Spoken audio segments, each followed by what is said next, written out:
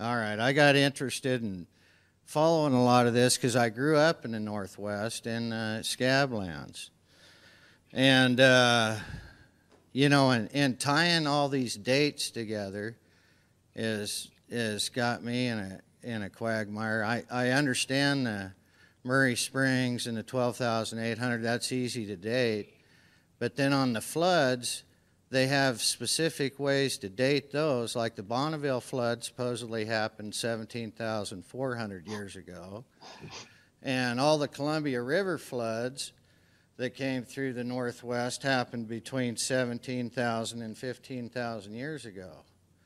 So, you know, and I'd like to think it was an impact too, you know, and it very well could have been. It could have been a separate one, but there's time differences, you know. There isn't any flood event that they've found that happened 12,800 years ago. They from the Burlington Wash area by Walla Walla, they have 40 different stratas that they've seen from backwaters flowing in, and in fact, the way they really dated it was from the Mount St. Helens volcano that exploded 16,300 years ago, and it's between the 11th and the 12th layer down. So, in Burlingame Canyon. So, and that was in Lake Lewis. And then they also have... Can I just say one thing immediately to be clear? The Comet Research Group, of whom Island West is a member, do not claim that the channeled Scablands were caused by flooding from the Younger Dryas impact. That is not part of the Younger Dryas impact hypothesis. I didn't say it was. I'm trying to say if there was a cataclysm... They see the flooding as going north up through the Mackenzie River. So the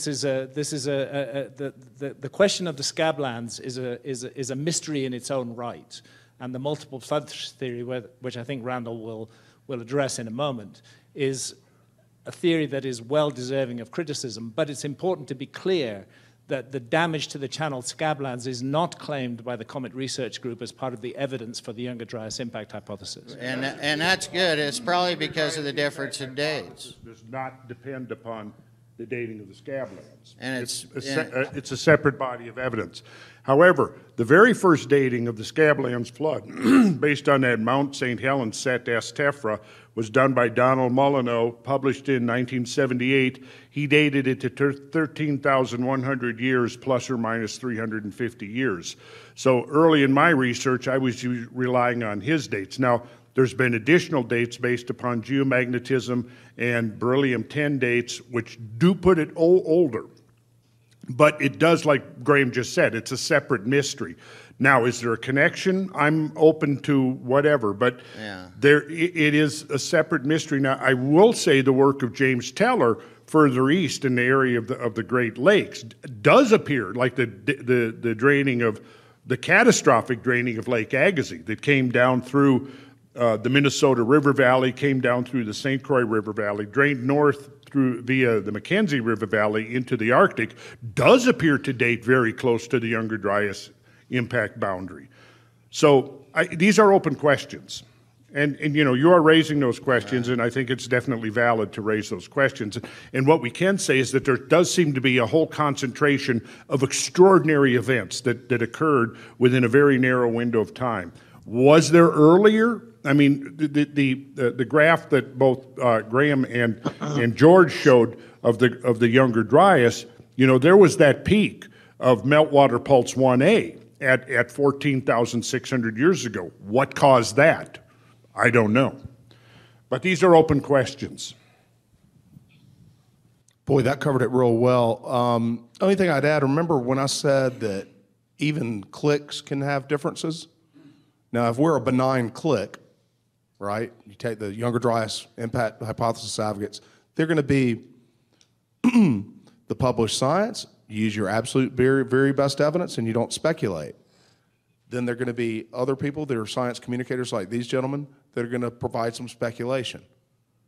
And I'd add that the Willamette meteorite, I've always seen that it rafted there 13,000 years ago, so something happened, right? And if there were multiple floods, and perhaps there were, I think it would be surprising if one of those floods wasn't caused by the trauma that we've described and that maybe you accept that was globally. But yeah, floods are squirrely, right? And so is radiometric dating.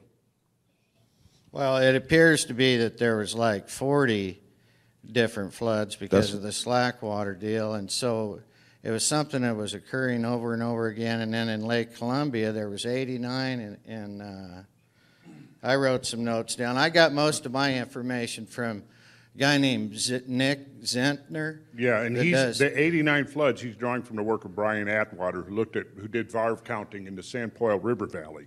And I think it's tremendous work, but I do think there are questions that we need to ask about the 40 plus floods.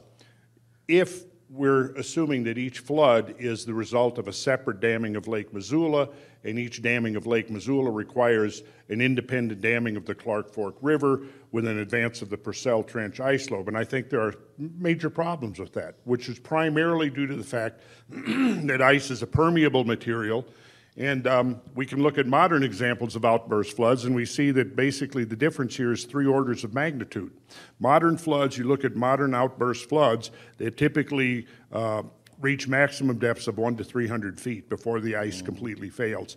In the Missoula floods, we're talking about ice reaching up to 2,100 feet, or the water reaching up to 2,100 feet against the ice dam with basal pressures of in excess of 950 psi. And we've never witnessed anything remotely like that in modern outburst floods, which to me is enough to question that particular model for Missoula flood or Scabland flood origins. And you also have the Bonneville flood. Randall and I were having a conversation about this the other day.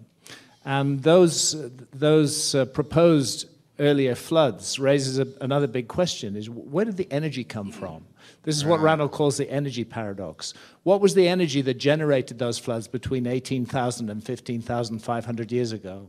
It's absent from the picture. We don't see anything that could have caused that. The notion of 80 or 90 ice dams building and then breaking, I mean, it's an extraordinary picture that is being created here, and one that is just full of questions that have never been answered by the mainstream on this. So the multiple floods hypothesis is by no means the word of God. It is a particular theory, but there are problems with that theory which remain unexplained. The one thing about the Younger Dryas impact is it provides an energy source, an enormous energy source. That could account for these events. So I want to make clear that the Comet Research Group is not claiming the channeled Scablands as part of their evidence database. Absolutely not. I know, but I think it's important. It's important that be clear. But the issue of the energy paradox is important, and the issue of whether you can actually build 90 ice dams and break them down over that period of time is another mystery that remains to be solved, but is a separate mystery.